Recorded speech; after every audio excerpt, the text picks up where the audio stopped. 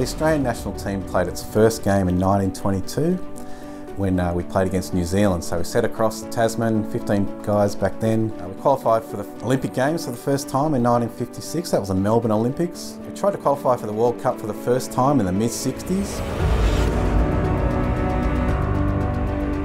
It took 3 attempts, but we got there in 1974. It took another 32 years before we qualified for the World Cup again in 2006, but since then we've never failed to qualify. Also around 2006, Australia moved to the Asian Football Confederation. This was big. That meant not just the Socceroos, but all our national teams. We had a lot more quality opposition to come up against. 2011, we were runners-up in the Asian Cup.